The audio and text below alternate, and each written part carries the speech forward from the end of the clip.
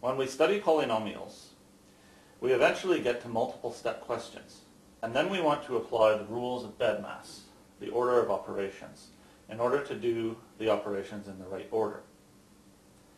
In this example, I have a bracket with an addition inside of it, a subtraction, another addition, and a multiplication. BEDMAS tells me do the bracket first. I try to simplify inside of the bracket, but I find that there are no similar terms, so I cannot simplify inside the bracket. What I can do is I can remove the bracket and correct the signs. So I will do that now. I end up with 5 minus x squared y squared and minus 2. The rest of the question I just copy down.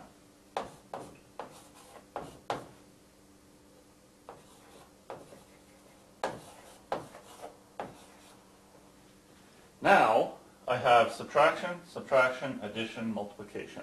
The multiplication has to be done first. 3 times 2 is 6, and x squared times y squared is x squared y squared. I copy down the rest of the question.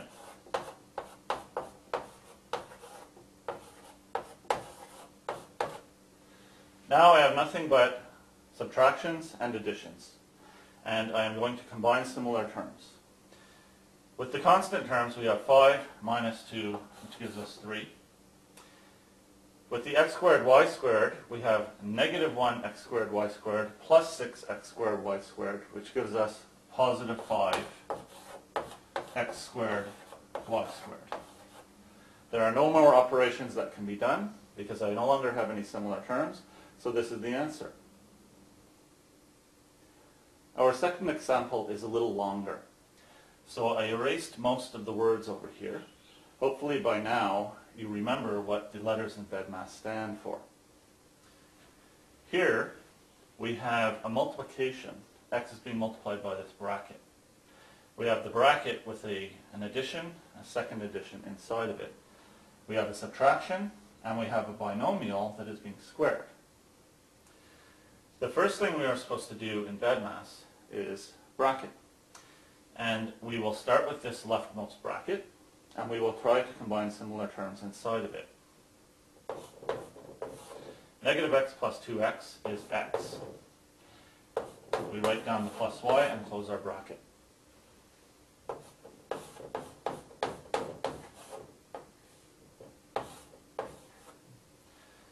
This bracket can no longer be simplified. It's just there because we have a multiplication. And this bracket cannot be simplified inside. It's there because we have a squared binomial. The squared binomial is exponent, and it comes before multiplication in BEDMAS. So we're not doing this multiplication yet. We're doing the squared binomial first. I copy down this part of the question. And I like to rewrite a squared binomial showing it as a multiplication.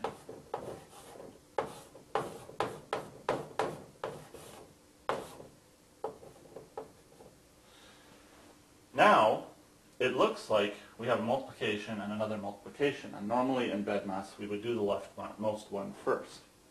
But this still isn't really a multiplication. It's a squared binomial, it's an exponent, and it should be done before multiplication in BEDMAS, so I'm going to do it first. I like to write my squared binomial as a multiplication so I can see what I'm doing, because I like to use the FOIL to solve these. Copy down the rest of the question. And I'm going to write the answer to this multiplication inside a bracket, because I see a minus sign before it, and I know that minus sign will affect the entire answer. I'll worry about that later. I'm just going to do the multiplication now. First times first is x times x, which gives x squared. First times second is x times y, which is xy. Second times first is y times x, which is also xy. Finally, second times second is y times y, which is y squared.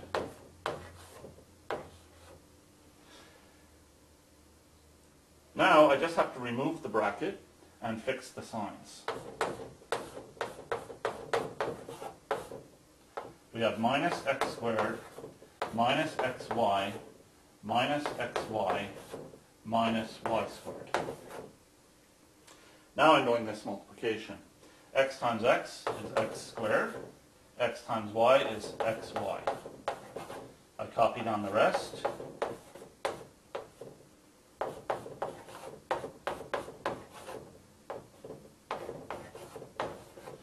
It's time to combine similar terms.